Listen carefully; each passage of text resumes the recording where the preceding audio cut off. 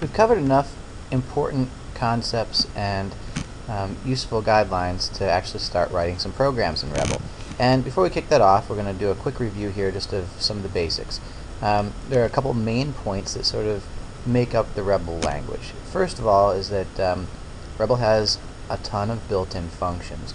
We're going to take a look at how to use the built-in help to see those functions. One of the things you can do to just use the interpreter for help is, if you look down here a little bit below, is type in the word help for any function, and the word what is useful in conjunction with that because it lists all the built-in words. So if we type in what, we'll get a full list of all the existing words in Rebel. And you can look through those, and if you want to get help, you just type the word help and then any existing word. Here, for example, I type help for each, and you'll see its use, the data types it takes, what it does, and so forth.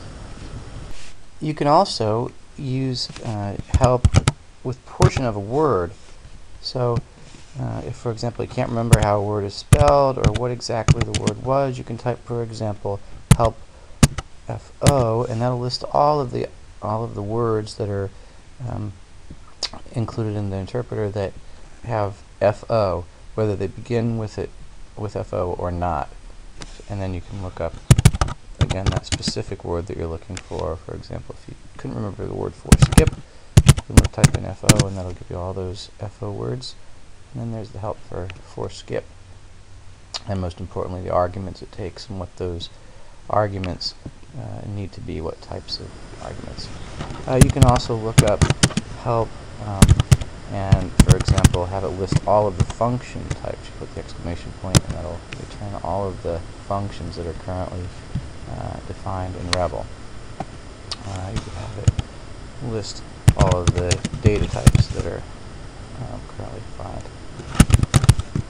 That's another helpful way to use help.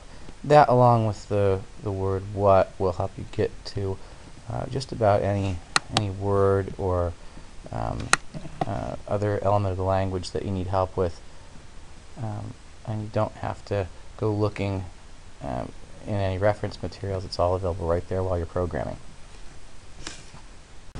So those functions are a big part. Knowing those functions are a big part of how you program in Rebel. And there are functions to do networking, there are functions to do image processing, there are functions to do file management, just about everything that you could want to do as a programmer. And it's important to understand how things are ordered in Rebel. Basically, you put a function, and then you put the parameters that it takes, the arguments, the data that it takes afterwards. You do not need line endings, and you can put empty space, new lines, tab spaces, however you want to make things more readable. Text after a semicolon and before a new line is treated as a comment. It's completely ignored. And you can get a lot done just by knowing the functions in Rebel and putting them into an order that does things that's useful for processing data the way you want. Also, there are a number of words that help perform conditional operations and loops. We had looked at if and while and for each, and those things help control program flow and how data is processed. Also, Rebel has a number of built-in data types, things like numbers, text, money values, times, URLs, binary representations of images and sounds. Those are all recognized natively and handled by Rebel, basically by putting something in a format. For example, 5:32 a.m. Rebel knows that that's a time and will know how to add other time values to it appropriately. Also, network resources and network protocols, internet protocols, can be accessed natively. You don't have to import any modules. It will automatically know how to connect to FTP resources, email accounts, DNS services, and all those sorts of things. So you can do things like write a file to an FTP server just as easily as you can write a file to a local hard drive. And it's important to remember that the % sign is used to refer to your local operating system drive, paths, and files. Okay, some of the other important characteristics of Rebel. One of the most important things is that any data, any function code, anything in Rebel, any code in Rebel can be assigned a word label, and the way you do that is with the colon character. That can be assigned to constants, variables, functions, any sort of data, including lists. Basically anything in Rebel can be assigned a word, and you can use that word to refer to that group of code later on. That's one of the things that makes Rebel more like English language or natural human language. And then another part of the design of the language that's really important is that both data and code, or action code again, functions, that sort of thing, can be stored in blocks. And the way you define blocks is just by using the bracket characters. You include that data inside brackets, and automatically Rebel knows that it's a block which you can treat like a list. And again, that data can be a single string of text. It can be it can be a collection of URLs. It could be a collection of binary data, images, sounds. It could be a collection of functions. Anything can be included in brackets. And you can use white space as you like.